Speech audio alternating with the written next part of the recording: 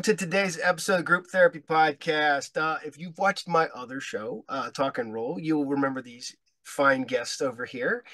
They are from the synthwave duo Brighter Than 1,000 Suns, because I'm not screwing it up this time. I went back and rewatched myself. I'm not doing it this time. I'm not screwing it up. Although I'm not gonna lie. Last night I filmed my Saturday morning cartoon show and my Friday night, and I'm not gonna lie, I was kind of having a manic moment, little, and then I watched it back and I'm like, oh, I feel like a crazy person, and I'm like, you know what, I'm leaving it. It's all good. It's all good at this point. So, for those who aren't aware, if you did not go to Talk and Roll, tell us about yourselves, guys. Oh, where do we start? Well, synthwave. We'll say synth pop band. Yeah. We've been around for a long time, but we were metal before that. We've been together since 2007. Switched to synth pop on and off over the years, and now that's the committed direction. Yep, stay the course this time. Yeah. Yeah, man. Just straight up 80s. Funk, synth pop. I don't know. What else? What else do you want to say? It's like if historically accurate modern synth pop that wasn't just nostalgia baiting. Yeah. There we go. Oh, we're nostalgia historians. That's it? That's what we're gonna say we are. Not gonna call it anybody. Nostalgia historians. My wife keeps telling me to do that. She's like, you should really do a show where I'm like, because I talk about my cartoons and stuff. She goes, you should really do a show where you do that. And I'm like, I don't want to do another show. I know, but I probably look down there. So what do I do? The other day I added a fifth show, and I'm like, why? Oh my God! Wow, nice, dude. Wow. It's going to be I'm going to do it like twice a month. It's going to be a special thing. I'm putting it just on Patreon for my Patreon followers, and so they can go see like I calling it like the afternoon special. I was going to do it the after school special, but that's already taken. So, but no, it's cool that you guys are bringing back the old school synth pop and with a new twist to it. We just went and seen Nightclub Saturday night. Oh yeah. Yeah. And I'm sitting there because everybody's like, well, how do you describe them? I went, that's a good question. I was like, goth synth pop, maybe, I guess. There you go. Yeah. I'll say that exists. That works. Yeah. It pretty much you put three words together with synth in it, you can make sure that's a genre. That's a genre. Yeah, it's true. Yeah. But I forgot to ask you guys last time when you were on. You said that you were really close to getting on a label with was it Fixed or the synth thing? They put a lot of good stuff, but how did that fall apart, if I could ask? Oh, well, okay. Yeah, it's funny. We had this one gal from our old label, Tragic Hero Records. She was kind of doing some PR for us. And I just asked her out of the blue if she knew anyone in the Fixed camp. And she knew this guy that she, got us in touch with. And he said, it's funny because Clayton, the Cell Dweller guy, said that he saw our song Aphantasia. And he's like, I really like them, want to reach out to them. So they're like, we were just inches away from reaching out to you. I don't know how detailed we should get with all this, but back and forth a little bit, wanted to do a deal. We said, I think we're gonna stay independent. Not that it was a bad deal, just we knew where we wanted to head with our music, and we thought to ourselves that might not be, artistically speaking, the best home. Okay. I love a lot of people on there. Huge respect for Cell Dweller, like the Annex, for example. And we were just like, we're gonna back out. Then the guy we were in touch with said, well, look, why don't we work on just do a single, see how you feel. We'll do a single, and then Clayton asked us to do a remix of a Cell Dweller song. So we did that. And we're like, all right, cool. And we re-released that song that he liked, renamed it Future Blind, and did a kind of a revised mix on it.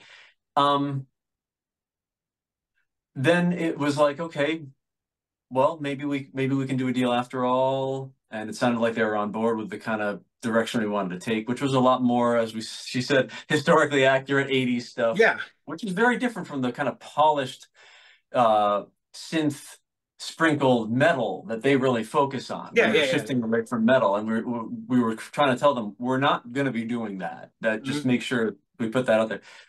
You're like, no, it's cool. Let's go forward, and we're going forward, and then just kind of last minute they were just like, yeah, maybe that's not the best. Yeah, because during the time that we were in talks with them the most, it was a more transitional period for us where we were leaning much more on like the industrial side of things. And it would have fit a bit better. It may not have been perfect, but it wouldn't have been such a square peg in with the rest of their roster, even on their more electronic label side. I forget the name of that, the sub label. Like Fixed Neon was the other thing, but they were more synth wave, and we were, as she said, kind of more, I'll say authentically, or like she said, historically accurate 80s. Right. Okay. We don't really care that much for most synth wavy kind of things. And we were like, well, we really want to do the sound. So yeah. And it just, it became obvious that it wasn't going to work out. Yeah, because I went back and was rewatching a little bit to the past episode, and I was thinking to myself, like, man, I think he would fit. And then, but I had to get your guys' story. Yeah, that's pretty good. But the decision to not work together was very gracious on both sides, though. Like, there wasn't like, oh, you guys suck, no, you guys suck. It wasn't anything like that. It was very amicable because there wasn't even really a split to begin with. It was just we all decided to decline each other. Yeah. So. We first to them, and then them to us. It was payback. Yeah. Oh yeah. Well, it's cool that you guys are doing more of the historically accurate synth pop. That sounds too corny. I don't want it to sound too corny, but yeah. I'm sitting here.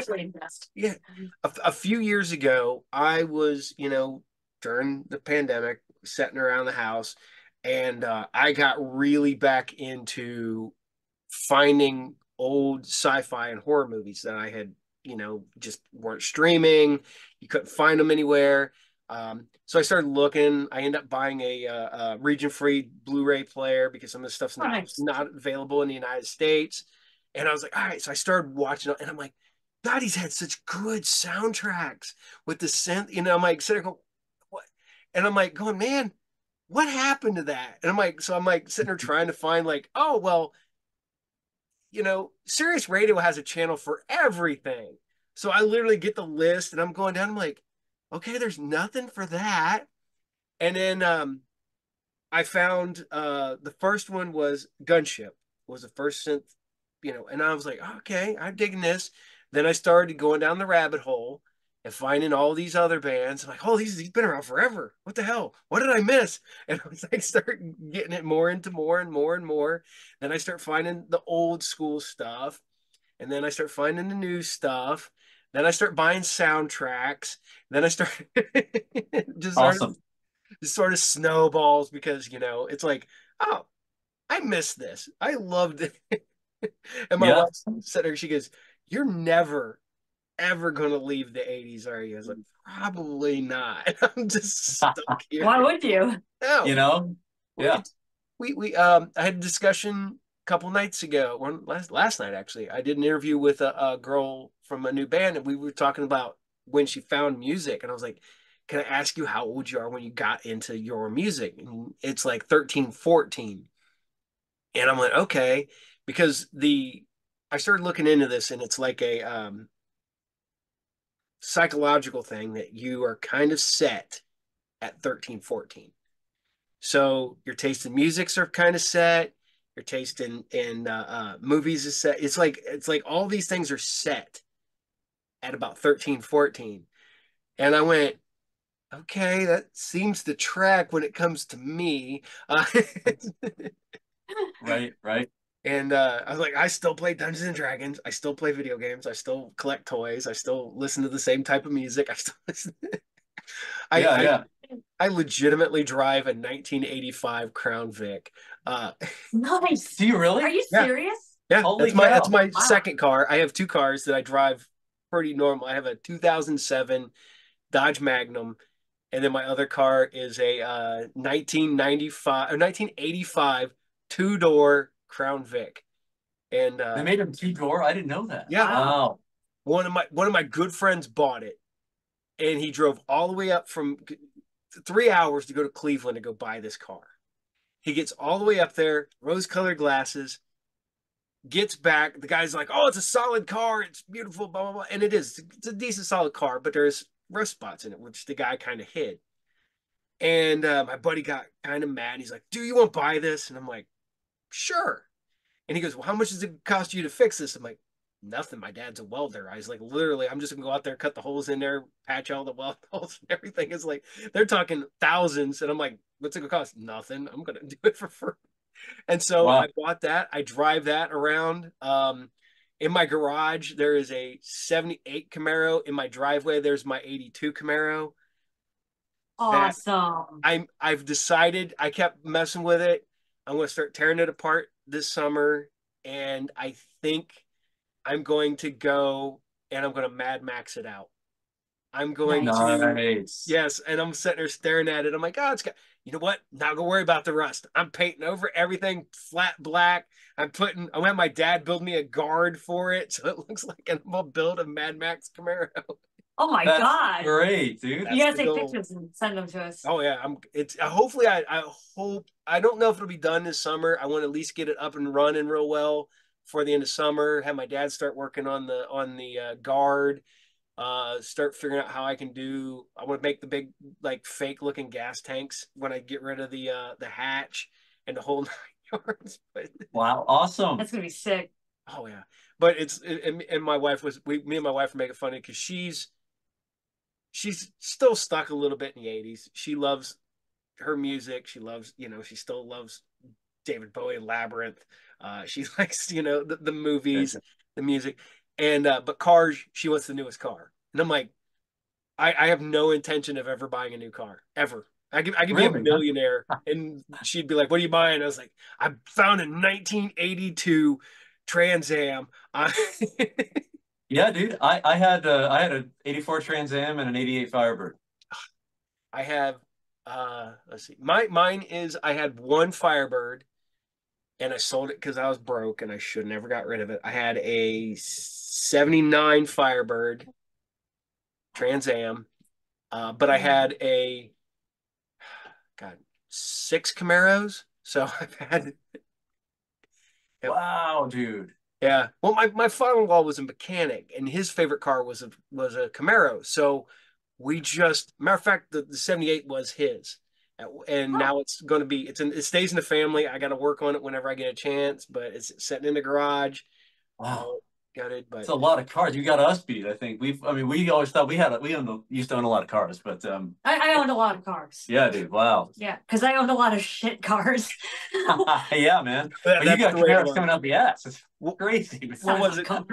They say the average person owns 8 cars in a lifetime. I was like, I've owned 8 cars in a year. Yeah, man. Wow. I think I've owned 8 cars. If you count, I mean, we're rocking a 2018 Nissan Rogue, so I know you're real nostalgic, right? Yeah. You got to have room because you got all the band equipment you got to take everywhere. And the Rogue fits that room, but I don't think that's all going to fit in that car. Nope. I know a couple guys that do comic book conventions, and they could fit a ton in a Rogue. And I was actually surprised how much you could fit in a Rogue. And I was like, okay, it's impressive. So I know the newer one is a little bit bigger, and the one we used to have was bigger. But they shrank it for a few years on this model, so but it's a great car though. Oh, I have currently right now the 85 Crown Vic, the 82 Camaro, the 78 Camaro, my 07 Magnum, and my convention van. So it's literally like a 2011 van that I bought from when my wife worked at a nursing home. So I use that for conventions. It's got lift on it, so I can just put stuff on there, put it in the van. That's awesome. Man, wow. You have fun, man. Holy cow. Yeah, because well, it's one of the ones where I'm getting old. I get tired of lugging stuff in and out of the van, and the lift makes it easier. That's awesome. Yeah, we gotta get a van with that. That'd be awesome. What you need to do is Mad Max out the van. Yes. Because that would be way cooler, dude. Oh, but the big tires, big. Yeah. Yes. But then when you go to conventions, oh yeah, you got it down to, you know, right out the gate. They're gonna love it. She had to yell at me the other day because I was going, hey, I found a 68 40 Econoline van. And she's like, what? And I was like, it kind of looks like the Scooby-Doo Mystery Machine. And she goes, that's awesome. No. She goes, you already have so many cars, you don't need another one. I was like, oh my God. I'm trying to find, because like right now, I'm my goal is to expand my comic shop. I want to put an arcade in it. I've been buying arcade cabinets whenever I can, and I want to find a building with like a bay so I can pull cars into it, so I can like load in. I don't have to load out in and out in the wintertime and all that fun stuff. But I was like, yeah, then I could put all my tools there and park my cars and work on them. She goes, you'll never come home. She goes, you put a studio in there. She goes, you'll be working there. I was like, yeah. So. But as we were talking, we wanted to talk about growing up in the 80s and being stuck as 80s kids. Yeah, forever and ever, amen. Right. I love it because oh man, it's oh geez, I think it's Ray Bradbury says just because you grow older doesn't mean you have to grow up. And that's true. It's beautiful. I love that. I have friends. He goes, when are you going to grow up? I was like, I don't know. I don't plan on it. I was like, when they put me in the ground, I guess. Yeah. That's awesome, man. Yeah. I just actually shot a little mini video talking about a quotation from Ray Bradbury, one of my favorite authors. But anyway, yeah, man. I mean, well, that's, again, I think we talked about this a little bit last time, the beauty of where we are today and how niche everyone's niching down. You can find community for the things you love. You know what I mean? Like anywhere, you can find it. There's a place for you. And it's like, oh yeah, man. I mean, I don't know if you've seen around here, I'm looking around, you know, there's Masters of the Universe posters, old NES, Sega Master System posters and stuff like that. And people will see it and you know, like, it's not even just, oh, remember that. Because it doesn't go away anymore. Things don't go away, and it's a beautiful thing. It doesn't. It's very much a, you know, if you would have told 13-year-old Paul in junior high that at one time you were going to be able to watch every cartoon you've pretty much ever watched, you could watch you could listen to any music you ever wanted to listen to. I joke around. I was like, I'd have been a 900-pound shut-in because I would have never left my house. I'd have been playing D&D via Zoom with my buddies. Like, yeah, man. Need a sandwich. No, we're no longer a culture of scarcity, and that's what brings us together. Oh, and I think in some ways that almost could lead to, like, you know, no longer being a culture of nostalgia. Like, I feel like our generation and maybe like into early Gen Z were the last generations to experience nostalgia for things that we actually experienced. Yeah. So now you have very young people, 12, 13-year-olds who are nostalgic for the 80s. It's almost as if they weren't born in a time that gave them anything to be nostalgic about, because everything has moved so much quicker than it did for us. Yeah, 100%. I mean, my kids, my two middle boys love a lot of stuff that come out of the 80s. They got into synthwave. They like certain video games. They like certain comic books. My son, he was born in 99. He'll be 25. Wow. He loves 80s comics. Nice. And it's because he grew up reading my books. You know, I was never one of them dads who was like, you know, yeah, if it was $1,000 book, he's like, here, read the trade paperback. You're not reading. Yeah. You know, but I've always presented everything to them. You know, they grew up playing with my toys, you know, because I was never one of them dads. You know, if it was sealed, packaged, whatever, it's like, no, maybe here, well, hold on a second. Let me get the box of G.I. Joes out for you. Nice. Leave the carded ones alone. But you can play with all the G.I. Joes you want. And they get nostalgic for the 80s, but they got nostalgic for the 80s because they lived through, because of me. I mean, they've dealt with that. Their mom loves 80s music. I love 80s music. Um, you know, my son, you know, who's going to be 25. He's huge into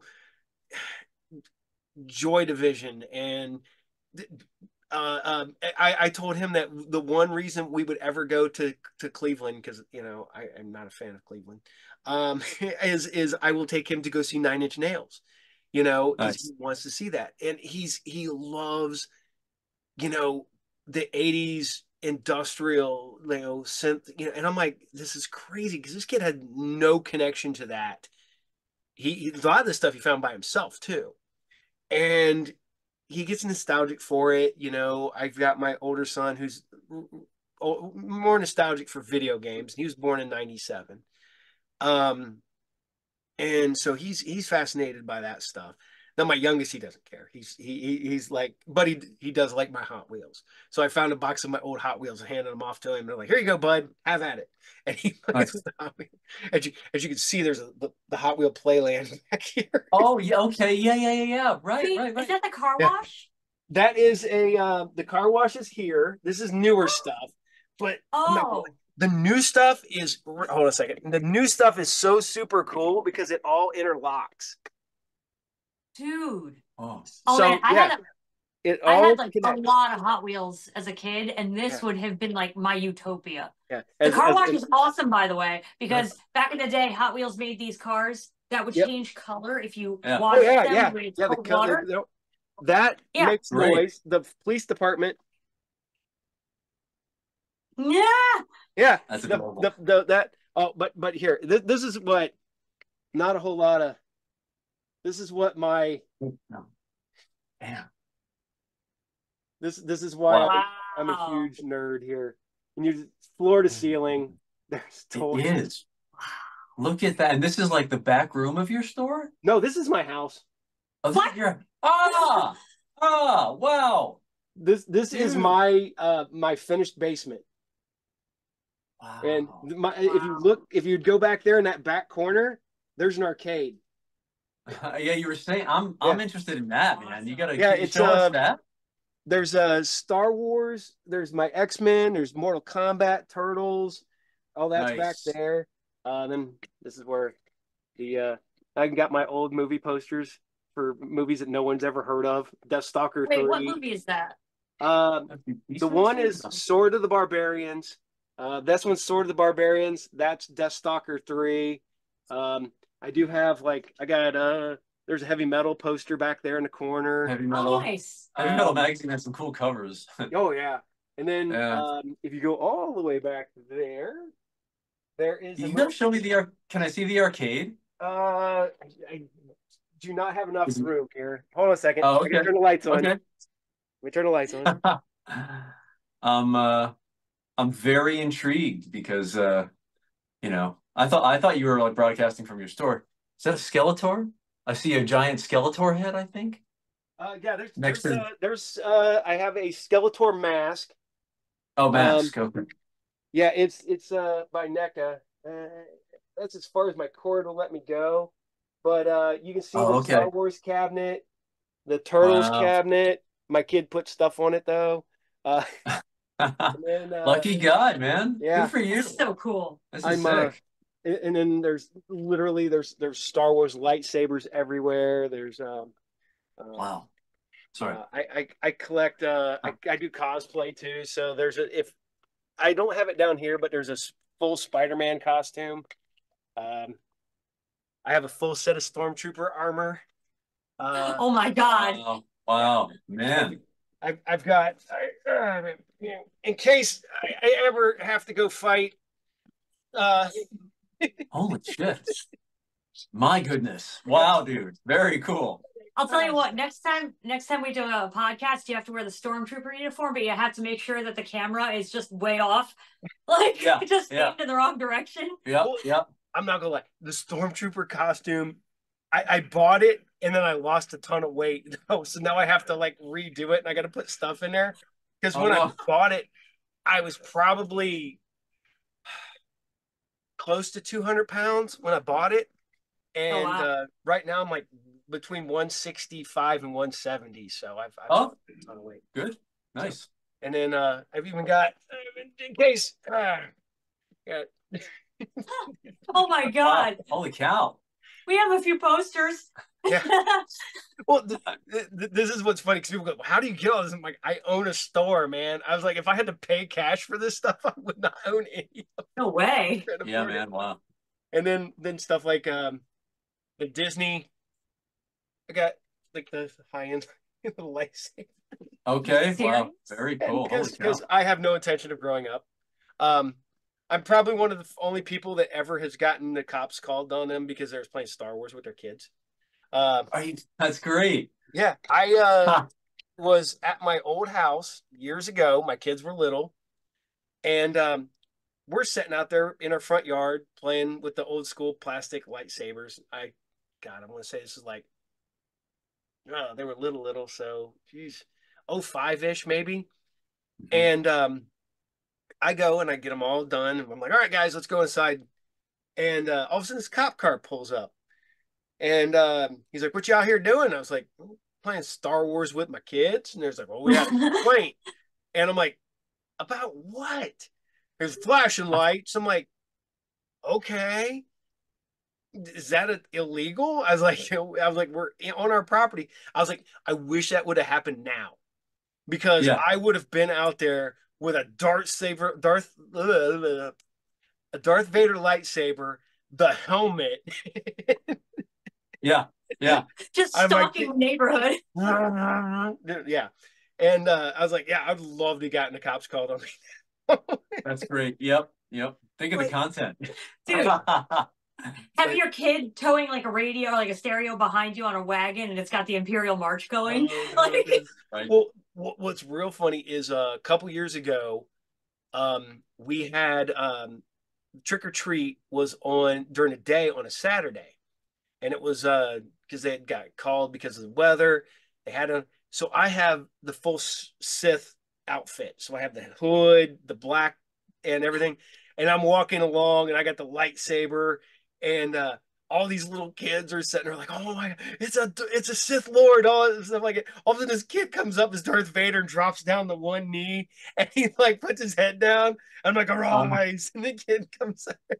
Oh my goodness. Awesome. And these little kids were having a blast. I've taken my kid trick-or-treating. I have the big inflatable Godzilla costume. I took him out in that. I've taken him out in Stormtrooper Sith gear and Spider-Man the last 2 years.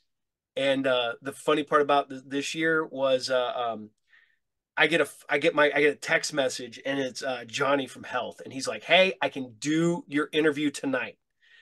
And I'm like, I'm taking my kid trick-or-treating. And he goes, well, I got an opening at 8. And I'm like, okay. Trick-or-treat ends at 8. Okay, we can do this. So I ran around, took him around the neighborhood. I'm like, you getting tired, bud? And he's like, yeah, I'm getting tired, Daddy. And I'm like, all right, cool. So I literally come back. I'm trying to get out of the Spider-Man costume, which is really hard to do. And I get out of it. I get dressed. I get down here. It's 8 o'clock. I get my interview. And I go, you're lucky. I was like, because if I would have been like 5 minutes behind, you would have gotten an interview with me just missing the mask, full Spider-Man costume. That might have ended for a good podcast, though. Yeah. Well, and he goes, if I'd known that, he goes, I would have wore the plug suit from Neon Genesis, and then we would have been talking.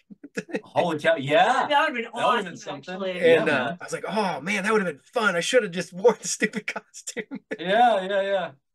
But no, I love being I love being a kid. Even as an almost 50-year-old adult, it's stupid. I tell people, like my one buddy's like, well, I would love to game sometime, and I was like, but I'm like, dude, then game. Go play D&D if you want to play D&D. Go to a concert because he's like, oh, I'm like, yeah, his concerts are so expensive. I'm like, that's because you went and seen Bon Jovi and Pearl Jam. You're going to spend a ton of money to go see them. I was like, go find you a nice band that you like, and you might have to drive a little bit, but hell, you're going to be more intimate I mean, literally, we went and seen, like I said, we went and seen nightclubs last Saturday. I am closer to this microphone right here. I'm actually further away than Emily's microphone on the stage. Wow. Holy cow. And there's one moment where she leans real close and I'm just kind of filming and she's like, and I was not ready for this. So I have the dumbest look on my face. My wife's laughing at me. And then what she do, she does it again like 10 minutes later. And my wife's like, she did that on purpose that time. She's like, I was like, yeah, probably. Yeah. Go have fun. Do it. Go enjoy yourself. Go watch anime. Go to a concert. Go do this. Go do this. So, and I'm having living the best life I think I could because I gave up on giving a crap what other people thought I should do. Yeah. Amen. Yeah. That's what you got to do. And I mean, you guys are doing the same thing. I mean, you are playing your music you want to play. You're out there, you know, like I said, you got your My Hero Academia poster behind you. You're rocking Masters of the Universe posters and stuff like that. Hell yeah, enjoy it. You know, yeah. Life's a pain in the ass, and why stop enjoying things? You know. Yeah. Well, I'll quote Friedrich Nietzsche. We have art so we don't die of reality. Yep. You know, so live the art, man. Yeah. Every day. Yeah, and wearing khakis and buying mulch. Right? Yeah. Even though you still have to do that crap, but like Yeah, I know. But you can you don't have to make that the crap you like. Right? You know what I'm saying? Like, I get excited about a tractor. Like, My wife gives me crap because I'm like, I go out mow the yard, and we have a neighbor who's super anal about it. So he's got the like lines in his yard and everything else like that. Yeah. And I'm like, that's too much work, man. I'm just mowing the damn yard because I don't want to do this. So I got it done. That's me. Oh yeah, dude. Oh yeah. When work becomes fun, when you try to make your work fun, you're like, oh no, that's not how you're supposed to do this. Oh no. Yeah, I mean, yeah, our neighbor's kind of the same way. He's not the super anal, but like, he's got the perfectly coiffed, kind of piles of mulch and flower beds. It looks great, but I just can't devote myself to that kind of stuff. I just can't get into it. No, and I'm not gonna fault people that enjoy it. That's your thing, but that is not my thing. I will listen to the music. I will be playing video games. I'm buying new gaming books. I'll be still buying toys. And my wife's like, when are you gonna do this? I don't know. I was like, it'll all be Joe's one day. So oh, there you go. Right on. Just go to my kids. It'll be theirs. Then they got to deal with it. They're like, have fun. It's ridiculous to give up. Like you said, with nostalgia, it's something that you love and that you remember fondly, and it's the whole, simpler times, and shit, as an adult, you got to deal with bull crap bills, car payments, insurance, and stuff like that. I don't want to deal with that, man. I just want to chill out and read comic books and watch TV. Yeah, right. Yeah, it's funny because it's like over time you think that people say it was a simpler time. What they mean was it was simple for them in their context because they didn't have all the adult-related responsibilities. It's not that the 50s or the 80s were simpler. It was we had simpler lives because we were kids. Yeah. Oh yeah. Oh yeah, 100%. It was I have friends who's younger than me who their wife is super nostalgic for the 50s. And I'm like, hey, if that works for you, good for you, man. That's not where I'm at. And then my one buddy tries to give me crap. He's like, that was the era of Reaganomics and the Iran Contra. And I'm like, nah, dude, I didn't care. I was watching Transformers and Right. Yeah, exactly. Yeah, Reaganomics. Yeah. Who the hell cares about that? Yeah. Not what I was worried about. I was like, was Rambo stopping them? No. Then whatever. Yeah. Right. Yeah. No, it's he made a neon. No, I don't know. Yeah. Oh yeah, we're oh, people go, oh, you got your 80s and up your room, and they're like, yeah. I'm like, I'm gonna make my room like it's out of the 80s eventually, and this is what I'm gonna do with all this. And he's like, oh, you're gonna put all the neon colors and stuff like that. I'm like, no, I'm putting wood paneling on all the walls. Oh man. All right. Yeah, the crappy like plastic or vinyl wood paneling. Yeah, I'm gonna do all that.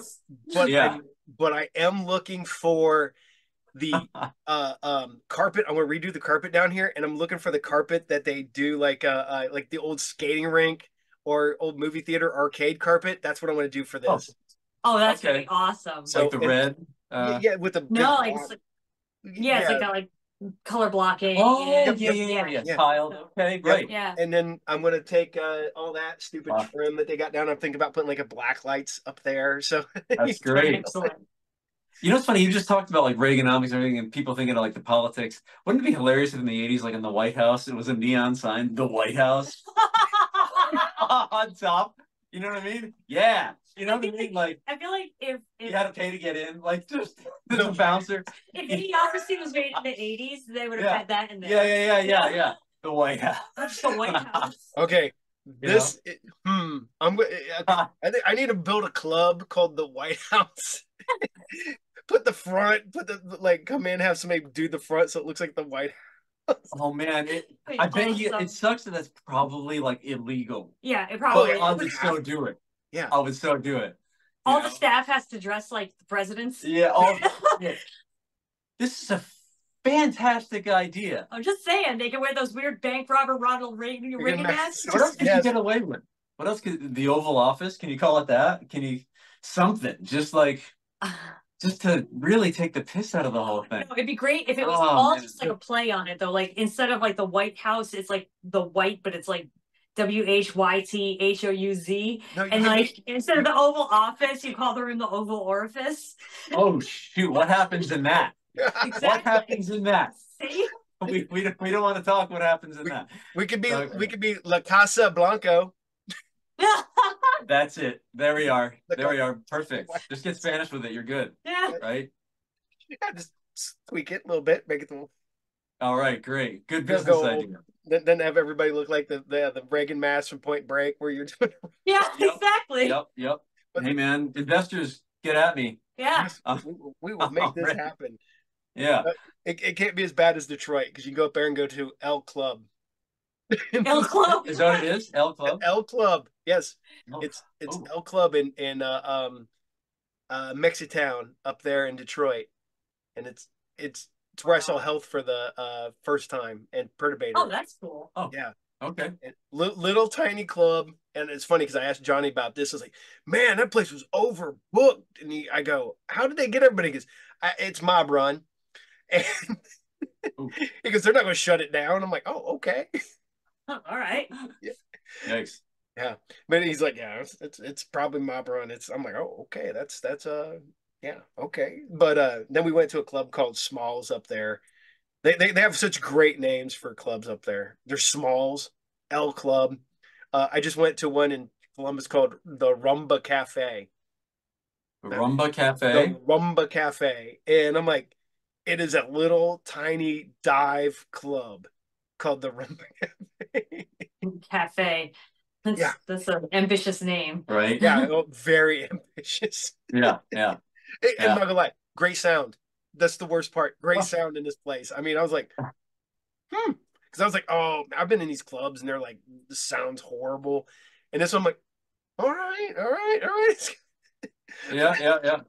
I was literally so far up that the speakers were behind me. So, well, holy cow. Yeah. But I've got to ask because we've talked about this on the other show, but for people who haven't done the other show, how did you go from metal to synth pop? How did that? Well, okay, so you mentioned people kind of freezing their tastes at 13 for music and stuff like that. I would say for us and the things we grew up with, that's certainly true. But when the MySpace era hit, we were very enamored with the modernity of it all. So even though that's true that you kind of freeze it early on, we we were really in it, and we soaked it up. We loved it. And that was when it was like, okay, full on metal. I mean, I grew up with metal. Guns N' Roses and Metallica are the reasons why I play guitar. I mean, you of classic rock and stuff like that, but of course we were metalheads as well. But we were really soaked up. We really soaked up the sound of the era, and we stuck with it for a while because we saw good success. Like I said, we got a deal with Tragic Hero Records. We were putting out stuff, touring. We stayed with it for years after that. Oh no, a little while after that. And this was around, I'd say, what, 2014. We started putting a lot more synthesizers in our music. We released a couple of EPs. Then for a little bit, from like 20, what, I guess 15 to 16, we went like straight on as synth pop as we are now almost. Yeah. But a little less informed, I guess you can say. Long story as to why that happened, but we shifted back out of that once again into metal because we thought that's what we had to do. Because it was like, well, that was where you saw a lot of people supporting you. There was a lot of enthusiasm for whenever we came out with something heavy. And we just kind of thought, oh, you know what? That's us. That's what we should be doing. That's our calling, if you will. Regardless of what else we want to do, the metal will always be the mainstay. And after a while, it's just like, no, like, you know, screw it. The pandemic happened. We went through a lot of changes like everyone did. Oh, yeah. And I mean, not just because of COVID and the environment the world created at the time, but for other reasons too. It was like, you know, life is really short, you know, and it's like you need to do what you really want to do. And if there's a chance, if you have a chance, you should take it. So it was just like, okay, you know, this is what we really want to do. It felt very natural. It felt very, I mean, I wouldn't say we were destined for this, but we found it more expressive. Her vocals, I think, are the most expressive, most passionate, most charismatic that she's ever given to the world. When we track this stuff, you know, we feel like we can lean more into like the dance, the funk, there's a viscerality to like hard synth bass sounds, you know, in a similar way as metal. When it was like chug chug chug super tight, you know, that there's this like meatiness that you latch onto that just kind of, you know, takes you from your feet on up, and you're just like, and it was like, hey, those same feelings arise in us, and I think the world has shown us that that's what other people can feel. So it's like, no, man, we can do this. We can freaking do this. So that was really more. Also, you know, I don't want to say bad things about metal at large because we still love a lot of, I mean, I think we mentioned it before, but like, you know, modern artists like North Lane are really doing great things with metal. I mean, Health, they're not straight metal, but like, you know, their contributions to heavy and raunchy music are immense. Yeah. We love all that stuff, but playing the shows, you know, after a while, seeing the majority of the community, the majority of people are, well, geez, I don't want to start mouthing off here, but like we kind of agreed that we stopped feeling, I guess I just want to say we fell out of love with the community. Yeah. Because we couldn't keep figuring out a way to love them. It's not that we think they're bad people. It's just there was a culture. There was a certain thing. The majority of what it is. It's a lot kind of, it's not, you couldn't, I don't know.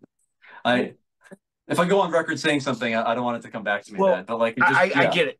It's there is a lot of gatekeeping in metal. There's a lot of people. There's a lot of infighting for sure. Yeah, a lot of infighting because you got people like, oh, if you like this band, you can't like this band. If you like this band, you know, I joke around because we were laughing about this is the absolute hate for like Limp Bizkit and Nickelback and stuff like that. You don't sell millions and millions and millions of records if everybody hates you. Right. Just admit you like it. You know, don't be you know, I'm like, somebody's like, oh, I listen to Limp Bizkit. I don't care. You know, screw, you know, like I'll listen to it. Yeah. And you know, I joke around. I was like, you know, like Nickelback. I go, Nickelback is a garage band slash bar band that somehow made it huge. I don't fault them. That's great, but people will talk crap about them. They'll listen to them when no one's around. You know, it's kind of like a dirty little secret. I had this discussion a while back because I like the band Garbage, which is, you know, pop rock. Yeah. I love Garbage. Love Garbage. Yes. I was wearing my Garbage t-shirt and somebody's like, "Hey, I'm like, I love this band." I was like, they're like my you know, uh guilty pleasure band. And then the guy goes, "Why?" I went, "What do you mean why?" He goes, "Why is it a guilty pleasure? You like it, right?" I'm like, "Yeah." Then why is it a guilty pleasure? I'm like, exactly. Yeah, why is it a guilty pleasure? Dude, right. I love Shirley Manson. Hell with that. You know, it's like dude, nobody can tell me that Garbage, in terms of like that electronic heavy, you know, somewhat aggressive synthy rock pop kind of stuff, that Garbage didn't go hard as fuck. Yeah. Like they were awesome. They were dark. There was a nastiness to what they were doing, but they also had these beautiful twinkly little soundscapes that they create. And then you have Shirley Manson's husky, gorgeous voice. Yep. They went hard. Anybody who's going to gatekeep on that, I'm like, get out of here. Oh, love it. Well, and then, but going the other way is I've noticed with going to a lot of synth shows lately, the sheer amount of variety of people. I've stood next to a guy who had to be in his late 60s rocking a nightclub shirt.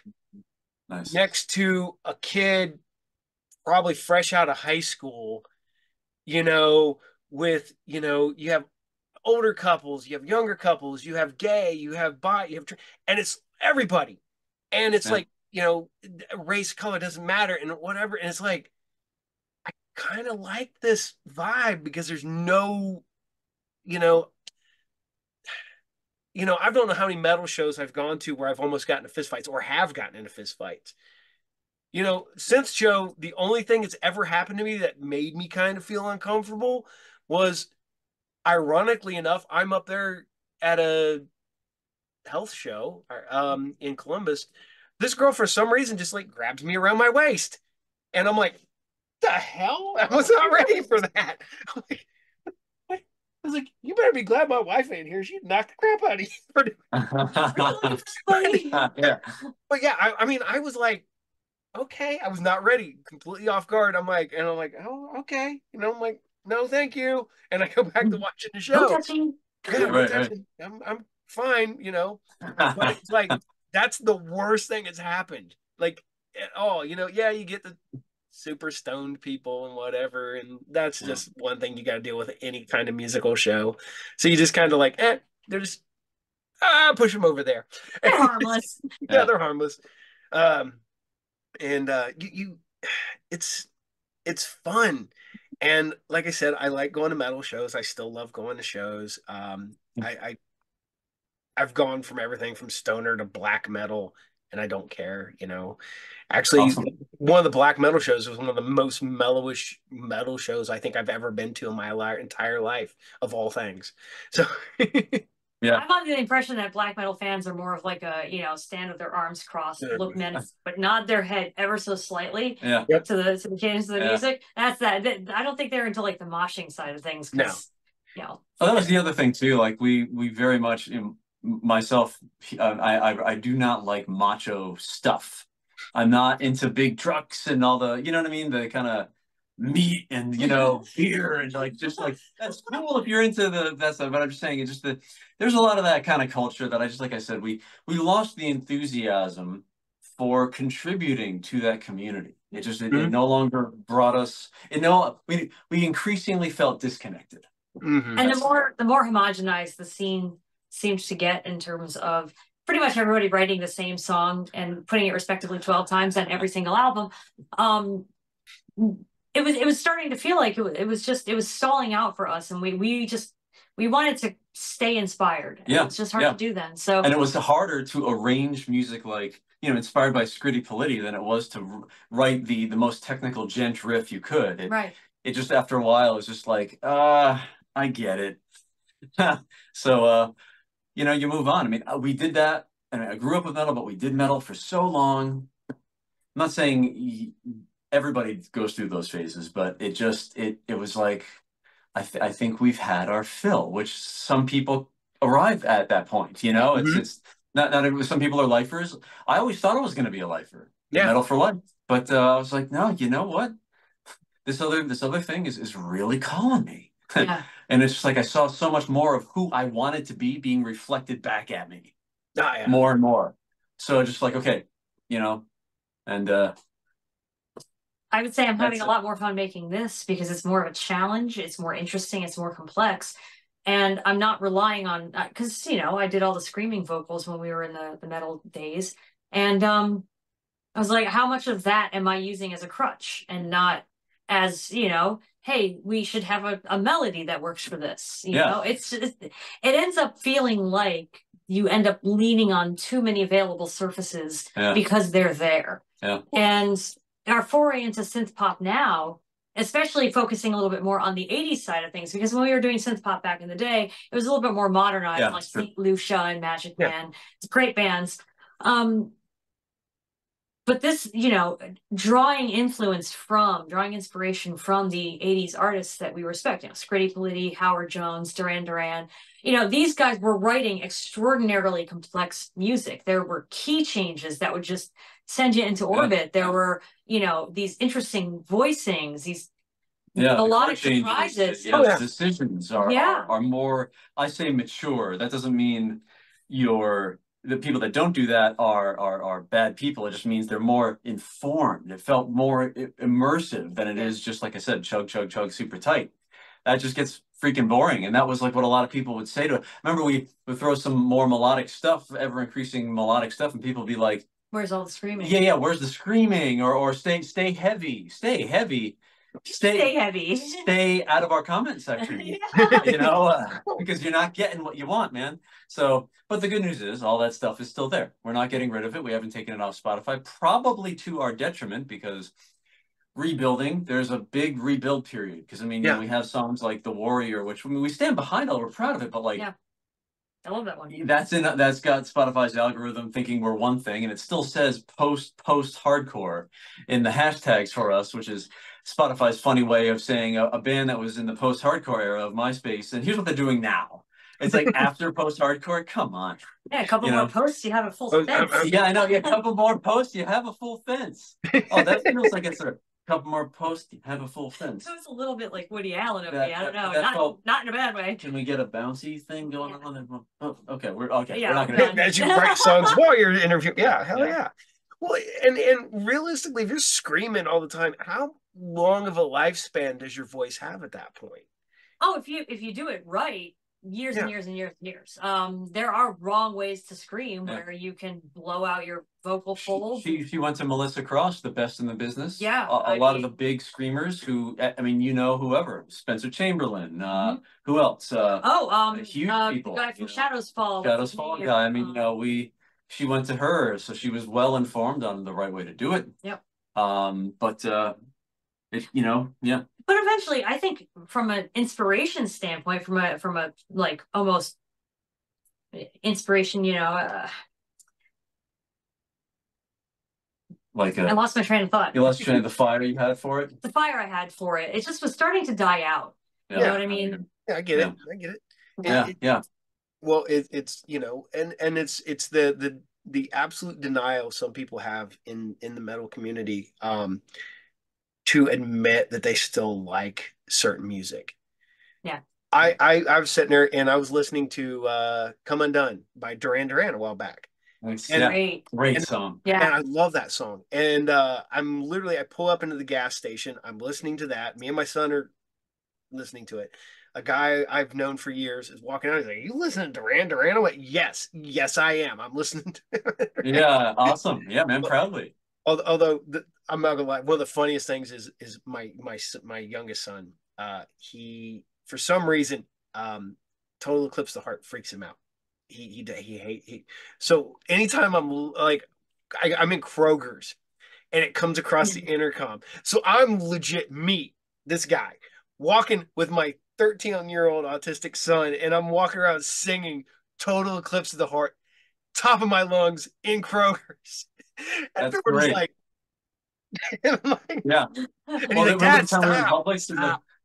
Yeah, we heard this guy sing along to Curie. Remember that? Yeah, Curie by Mr. Mister came on. He was, bellowed, and it was great. a guy whose hair was long enough he had to wear a net and a beard about as long as yours. Yeah. And he's singing along to the whole thing. Like full voice. Man. Oh, It was all there. No shame. He was just full of joy. And I'm like, you do it, man. Yeah, you do. I'm walking around pushing the cart going, turn around every night. Heck yes, heck yes. And my son's hands up like, stop, Dad. I'm like, no. No, it's a beautiful thing to be self-actualized, isn't it? I stopped. I was a huge metal snob for years, and I don't know why. And my wife looked at me one day and she goes, why are you that way now? She goes, I know what you like. She goes, why are you doing that? And I'm like, I don't know. And I'm like, she goes, when we met, you listened to some pop, you listen to this, you were listening to hair metal, you were listening to this, you listen to everything. Now you're like, oh, I gotta be hard, you know. And I'm like, I don't know why I'm doing this. And then now I'm like backtracked. So I'm like, if you go in my car anytime, I still have a CD player in my car, so there's CDs in the middle console, and there'll be Hailstorm, Clutch, the tribute to Ronnie James Dio. Yes. Nice. Fury Weekend. Yeah. Nightclub. I think there's a Rob Zombie, but there's also like oh geez, I'm trying to remember. There's like a pop CD in there too, and I can't remember which one it is. And the other day, a friend of mine called me up. He goes, hey, I got a record you're gonna want. I was like, all right, what is it? He goes, you like Samantha Fox, don't you? And I went, yeah. He goes, I got a signed copy of Samantha Fox's album. I was like, yes, I want that. And so that's now awesome. In my vinyl collection, I have a Samantha Fox signed. Great. And I'm like, I love that stuff. Then I had to go tell another friend. He's like, who the hell's Samantha Fox? Is that like, I'm like, hold on a second. Naughty girls need love too. Here you go. Yeah. Like, it's that whole the absolute denial some people have, because we were doing the I was trying to explain to my kids when New Edition popped in, people thought they were the Jackson 5. And because Candy Girl sounds just like ABC. And yeah, it really does. And that was when New Edition came in. That was when the Jackson 5 were on like the Victory Tour, that when they all got back together. And so people thought they were the Jackson 5. And I'm explaining this to my kids, and we're listening to it. And one of my metal friends, he's like, listen to the and he goes, his wife called him out on it. She goes, you totally listen to this. She goes, you listen because anytime you went to the pool, anytime you went to the skating rink, or you went to the arcade or the mall, what was being played across the intercoms? 80s pop. So you listen to that and you enjoy it. Yeah. You know, he had Bobby Brown sign his shaver. You know what I mean? To do the lines, like New Edition headlines. Dude. That was kind of bad, but I mean, at least you're laughing. Thanks for smiling. Yeah, heck yeah. Like, let's like one day, man, I'm sitting there and this guy rocks the best fade I have ever seen since the 80s in my shop one day. He has it, and it is like this, and it's every bit that tall. And I'm like, dude, you are awesome. I was like, who still does that? And he's this big fade, man. And he's like, oh yeah. He goes, I was watching I can't remember what movie he said. He goes, like, do the right thing. And he's like, I love that guy's hair. I want that. He goes, I went and got it done like the next day. I'm like, oh yeah. I think it's awesome. I think it's a sick look with the fade and like, glasses. Those guys, man, like Bobby Brown, all those, like they always look so good. Yeah. Like the attire was spot on. I gotta tell you, I even thought like, moving a little bit later, MC Hammer. Kind of like he kept that going, but he made it even flashier. Master of Ceremonies Hammer? Yeah. Dude looks cool, man. I'm sorry, but he did. Mick Hammer? I like shoulder pads. Did you ever watch Attack of the Show when it was on? No. Oh yeah, of course, yeah. Olivia Munn, when she was sitting there going, she goes, Mick Hammer. And he goes, what? He's like, Mick Did she Hammer? say that? And she goes, You said McHammer? Mick Hammer? Yeah. Like MC on Hammer? purpose? On purpose or by accident? No, she screwed up. She's like, who's Mick Hammer? Yeah, it's go YouTube it. It is 100% legit. She has no idea who MC Hammer, Mick Hammer. I used to watch that with when Kevin Rose was on. What was it? What did it used to be called again? The Screensavers. Yeah. Right? Yeah. I Screensavers to Attack of the Show. I just watched Attack of the Doc a while back, which is a documentary about it. What a mess. Right? It's a train wreck. Man. What was real funny is it got me watching. So I went back and watched like at the shop, we just watched the early episodes of Attack of the Show before they knew what the hell they were doing. And you're like, how did this go from over here, which they did not know what was going to kind of being pretty on the spot. And then I'm watching it and you see like the decline of G4 and you can see when Adam Sessler gets fired live on air, stuff like that. You can catch that little bit. And you can always tell when Kevin's getting in trouble because he'd always take his earpiece out and like throw it behind him, and he would just continue talking because he's like, "What are you gonna do? Fire me? I'm here. You know, I'm basically this network at that point." Time goes by. They bring back G4. It lasts like a year, and I posted one day, and I was like, "Hey, it's awful funny that your shows on YouTube aren't getting the numbers that my show gets on YouTube." I was like, I can totally bring you guys over to my network or something like that. That's hilarious. Then I get these little like boop boop like likes. I'm like, that's because they're like, it was a train wreck. Dude. But yeah, G4 was fun. So was Attack of the Show. I still miss that show. I loved it to this day. Yeah. Like I remember getting home after work and it would be on. Yeah, like at that like 6, 7 o'clock, something like that. And yeah. Well, yet again, it's the nostalgia thing. It's why I still go back and me and my son will watch old episodes at the shop, and he loves it. And he's like I said, he'll be 25, and my son is 20. You know, everyone we still love this show, and it's all about nostalgia. Yep.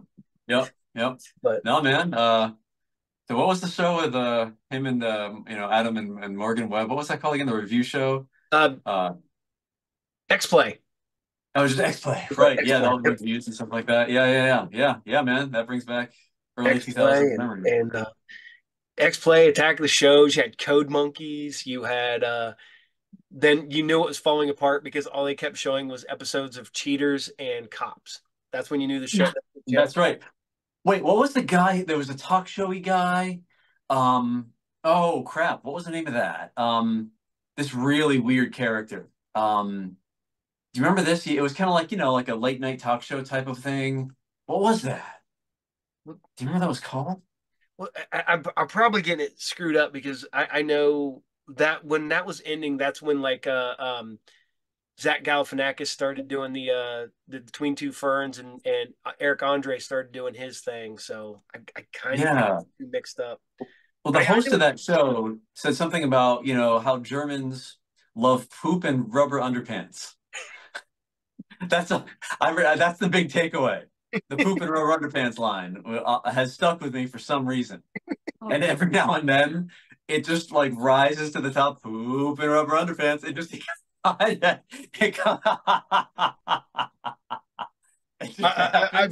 learned one thing over the years of working at conventions and going. Germans are weird. Germans are weird. Yeah, I mean, she knows German. Yeah, I mean, and nothing to say. But I just remember that line. That's all I remember. The German, whether or not that's true, I hope it's true. Actually, please, I want to hear someone true. Even if it's not, you're like, yeah. I want someone to be like, oh yeah, poop rubber and baby. That's us. Yeah, I want. The weirdest thing, I hung out with a German dude one summer because he through a guy I worked with, and the only weird thing is that dude drank his beer hot. He would leave it in the trunk of his car. What? And drink it with a straw. He like, holy shit! And I'm like, God, that could get worse. Man. Wow, and a straw. Yeah, and I'm like, he hated American beer anyways, but yeah, he's like, yeah, it's At least it's a little bit better when it's warm. I'm like, ugh. I Oh, like mine super. Well, when I did drink, it was super cold. It had to be super cold. Yeah. Now I look back and go, oh, I drank. Ew, ew. Oh man. Wow. Yeah. I wonder what boiled beer is like. Has anyone ever done oh this? God. Boiled beer? Okay, yeah, ways to stink up your house. That's true. You're right. Yeah. I don't know what's Like worse, boiled horse beer or hot piss. Dr. Pepper. Uh, Probably you brew coffee with boiled beer. God damn it. What would that be called? I don't know. Coffee. Fucking diarrhea deluxe. Diarrhea Diarrhea deluxe. deluxe. It's gotta be deluxe. I know, man. You always gotta have to add that extra little bit. Yeah. Like diarrhea supreme. That sounds more like a Taco Bell deal. Taco Bell. Oh, that's it. Yeah, yeah. Diarrhea The supreme. diarrhea supreme. That's right. That's right. This episode's huge in Germany. No. Oh, dude. Yeah, your German numbers are just gonna like inflate like crazy. Yeah, dude. Someone took a bike pump to those numbers. That's what's happening right now. I have one episode that for one reason out of the blue, it got huge in France. Oh, really? And I'm like, what happened in that episode? I don't even know. I don't know. It was just a normal episode, normal interview. It was nothing big. I can't even remember who I was interviewing. And all of a sudden, man, I go and I was checking out my numbers, and it's like the first day, like the first hour was like 70 some people in the first hour. And I'm like, okay, this one early on. I'm like, oh, okay. And then I don't go check it. And then the next day is my numbers are way up. And I'm like, weird. So I go to the analytics and stuff like that. And it's like, where you're being watched. And it's like, America, X amount, kind of France. And it's like, I'm like, nice. what the hell? There And you then go. the next episode was still kind of big in France. And then I dropped back off. And I'm like, I need to figure out what I did in that episode to be to be big. Yeah, you should. Yeah. And I went back and watched the episode. I have no clue what I did. It'd be nice if it would like the analytics would go down to like minute by minute and be explained why all of a sudden, oh, this is the minute there. That's why I got. Well, no, you can't. Well, you can see that. You can see there's like a most watched part. Have you ever seen that? Yeah, maybe. It's way way back, and that, like I said, none of my other shows have ever had that kind of numbers like that from France of all places. Interesting. Although now I get I'm big in the Netherlands, Sweden area. Lots of people watch me over there. Australia for some reason. And I'm like, okay, well, how did you find me? That's like I had a guy from India and he's like, can you set it up so that you do Hindi subtitles? And I went, I can do that. I'll try. And I'm like, I don't think I've ever figured out how to do it. But he's like, oh yeah, I'm a big fan from India. And I'm like, why? What's to relate to, right? Yeah, I'm like, I'm a dude from Ohio talking to random ass people. I got yeah. And I have an ongoing joke that I am big in Japan. And that comes back from my days of being able to go to anime conventions. And I would always be there, and these little Japanese kids would always want their picture taken with me. And my buddy's like, oh, it's because you don't look like anybody they've seen in Japan. I always wore my black leather coat. I had, long hair, the beard, and everything else. Like he goes, you stick out, so they kind of like you're novelty. I'm like, okay. And a few years go by, same thing. Japanese kids want their picture taken with me. I'm like, okay. Huh. Finally, one of the last years I went, I was like, hey, can I ask you a question? And they're like, yeah. And they're like, why do you want your picture taken with me? And they're like, you're Masuda. And I'm like, who? And found out it's a wrestler, an American wrestler that goes in Japan. He's a deathmatch wrestler. And years go by, I actually get to meet him at a wrestling match. And I'm sitting there, I'm like, hey, dude, I was like, I found out that people in Japan think that I'm you. And he goes, oh, yeah, I get it. And dude's taller than me. He's got, like, he does have the beard, but he's got, like, his eyebrow pierced and his nose pierced and stuff like that. But he does wear a leather jacket to the ring. And he goes, yeah, they think that all white people look alike. And I went, oh, so it's reverse racism. He goes, yeah, kind of. And I went, How about that? so this started a whole thing about me being big in Japan. So That's great. there's a legitimately a picture of me at like C2E2 one year where I'm standing with my arm around a guy in a big Godzilla costume. So it looks like I'm standing next to Godzilla, and it's like Paul, big in Japan. And so I just keep doing all this stupid stuff. And That's awesome. yeah, but yeah, it's all mistaken identity because that's why I'm like, well, I wish I was huge in Japan. If I could get people to send me cool shit from Japan, that'd be awesome. Dude, hell yeah. Did you sign any autographs too? Yes, I've signed autographs. But when you put your name, were they like, thanks? Like, I just scribble it really quick. Oh, okay. I've gotten mistaken for I want to say the bass player for Mudvayne, which is really funny. Ryan? The kind of because he was chubby face, big beard. We kind of had someone else. No, bassist for Mudvayne, Ryan Martini. Maybe I'm thinking he looked like more like Darth Maul. No, okay, then I'm thinking she's actually guested on a track for them. Not but for the bass player's other band. It's the one that left and went to Hell Yeah with them with Chad. So I'm going to make the singer. No, Chad was the one with the super big beard. No, Chad's but the other guy, I want to say his name's Greg, but I'm drawing a blank. He looks like the guitarist for 3 Days Grace. But there's a picture of me with the guy from Hell Yeah, and we're both standing at each other, looking at each other like we're not the same dude. But I had guys like, hey man, you're that dude from the band, right? And I went, dude, if you heard my band, you went to high school with me, or you used to hang out at my comic shop back in the day. Because I think I played 2 gigs with my one friend's band because their lead singer blew out his voice, and at that time I could still sing. So I did a couple fill-in shows way back in the like early 90s. Then we had a band we used to just goof around with at my comic shop because I played bass, my buddy played guitar, and the other guy hung out there, played drums. So we would all just like goof off. And I was like, that's about the extent of it. So I started signing autographs, and I would sign autographs as like, I'm not who you think I am, Paul. And I would yeah. That's hilarious. Who's the kitty? You have a kitty behind you. What do we got? That is my wife's cat, Lucy, and that is her full name is Lucy Purr. That's great, Lucy Purr.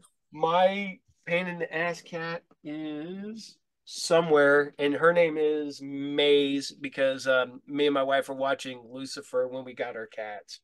So we got Lucy Purr and Mazikeen, Maze for short. So that's so how cute. we named our cats. That's great. That's great. Yeah, we're big cat people, so yeah. I have the 2 cats, and then I have 2 corgis, and my wife has a mutt. So my corgis are upstairs with my son because they will not let me record with interviews. I can record my other shows, no problem. If I'm talking to anybody on here, they will not leave me alone. They're like jumping up on me and stuff. I have both my corgis are, one's a retired rescue or a retired breeder dog that we took in.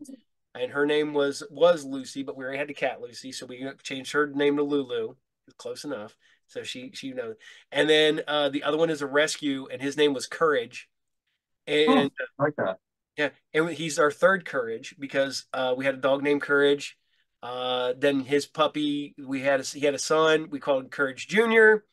And now we have Courage, the corgi, and we call him Courage because he's a little turd, so he's Courage the Turd instead of the turd. That's awesome. He's the reason that I get up every morning because my wife will leave and my alarm will go off at 9, and I'll just kind of lay there in bed, and he like, hey, let's go outside. It's like, I'm like, all right, Courage, let's get up. All right, come on, let's go. And he was the people like did not want him. They said he was a runner. He'd take off, no problems, lovable. He's took off out the front door once, and he just stands in the front yard like, I'm outside. He doesn't run, and he's a great dog. And yeah, he's lovable. He's a little annoying, but he's lovable. So Adorable. And that one is crazy. She will not stop trying to eat plastic, like wrappers and stuff. Yeah, that's apparently really common. Yeah. Like, because I used to have a cat, my cat Tipper, that we had her for like 19 years. She used to lick plastic bags, like a lot. So I looked it up one day after like seeing her doing this for years. And I'm like, all right, what the fuck is going on here? And apparently it's really common for cats to lick plastic and like chew on it. Yeah. When like if I'm bagging and boarding comics over here, I have to take the bags when I'm not using them. I have to put them back in the box and put something on there because if not, she will get the box open and start chewing on the bag that the comic bags are in. Wow. Oh, man. And I'm like, weirdos. Crazy ass cat. Yeah. Wow. Holy cow. So cute though. Oh man, I love my cats. That one's goofy. My cat's pretty chill, but when she wants attention, she'll just lay right here. And one day I'm sitting there, I have one cat on my chest, one cat on my legs, one dog over here, one dog over here, and the dog laying next to me. And I'm like, I gotta get up and go. I gotta move. You will get up when they are damn good and ready. And I'm like, come on. And then the neighbor's dog loves me too. I got to play with him all the time, and literally today he took off, and the neighbors are running after him, and I just walk outside. I'm like, Thor, come here, come on, buddy, and he runs right to me. I'm like, here's your dog back. That's cute. Love it. I love dogs, but I love dogs, love my cats, so they're goofy. But no, you guys are such fun to talk to. You guys are. Oh, thanks, man. Yeah, likewise. Likewise. So I have an interesting synth question that I've been wondering since I've really started going to shows. You can say yay or nay. You can answer this or not. Synthwave has a huge BDSM following. Interesting. I am amazed at how big that is because I did not expect that. But oh man, the sheer amount of gimp masks and collars and chains. Oh, well, gothy stuff and health for sure because that's their whole thing. But yeah, I don't know if synthwave itself. But you said nightclub. I mean, that leans more gothy. Yeah, nightclub. So, heavy. Yeah. When we went and seen Time Cop, that was heavy there. Oh, really? Yeah, surprised. I was like, okay, and I'm like, is it the style of the music because it works good in like a dungeon? Okay, the darker sounding music and the more sort of sexier sounding stuff. Like you ever heard of a band called Matte Black, Matte? It sounds familiar. I think I've heard of them. Okay, you'll probably really like them. They're really good. Yeah, the sort of more Depeche Mode leaning stuff is all about that kind of. I think actually have like performed at like BDSM shows. They set up the stuff like that. It's interesting. Yeah, but no, I had to ask if you had that issue with any of your shows because I'm like sitting there, I'm like this guy looking like this, and I'm like, yeah, I wouldn't wear that outside. Not here to yuck anybody's yum. I'm not telling anybody you can't, but I'm like, that is definitely a bedroom gear. Yeah. Well, I mean, we're into some of that accoutrement, incorporate that a little bit. I mean, this is a collar is very tame comparatively, but there's the imagery is cool. The imagery stuff, harnessry and stuff like that, but we don't have anything straight up like. Yeah, there's no. I just wondered if you legit. I've got to get this nailed down, but I have an interview with not one but two dominatrixes coming up on later shows.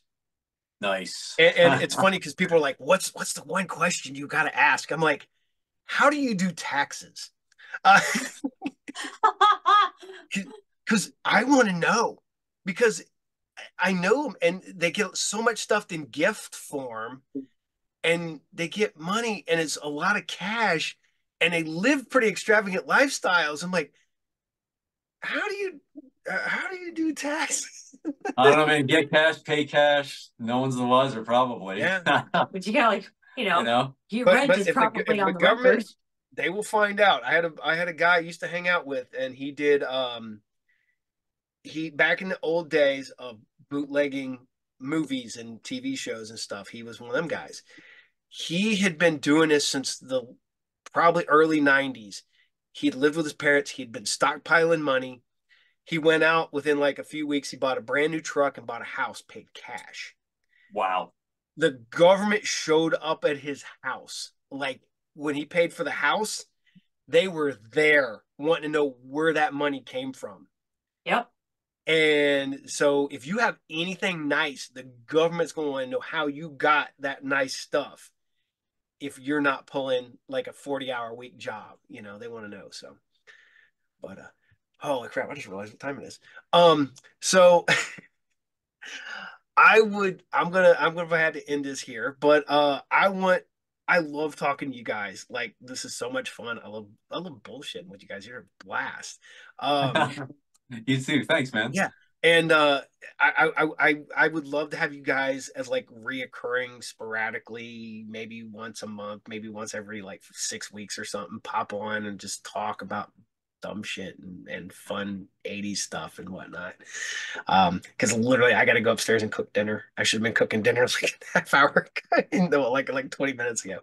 But you guys are a blast. I guess where can people find you real quick? Instagram at btatsband, BTATSBAND. We just put out a new song called Closer to You.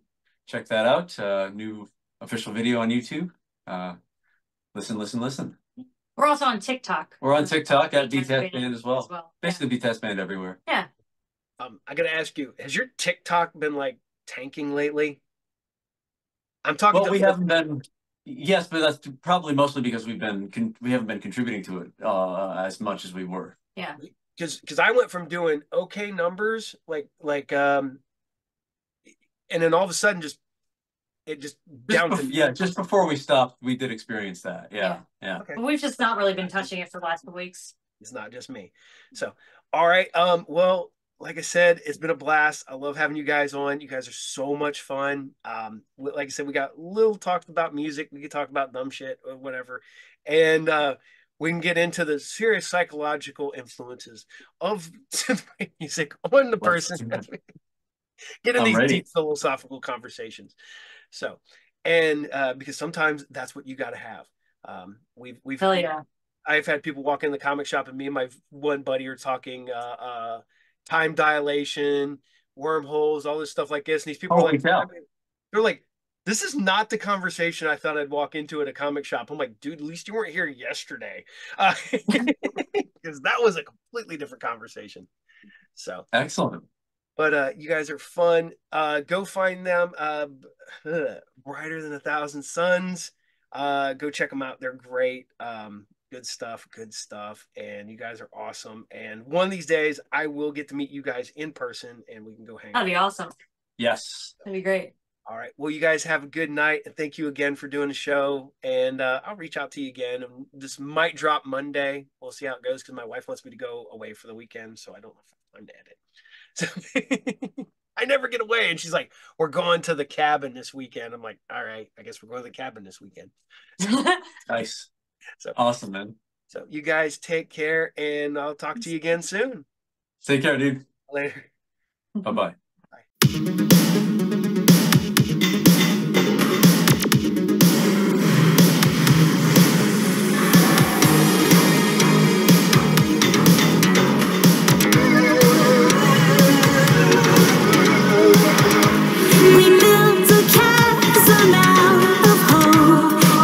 We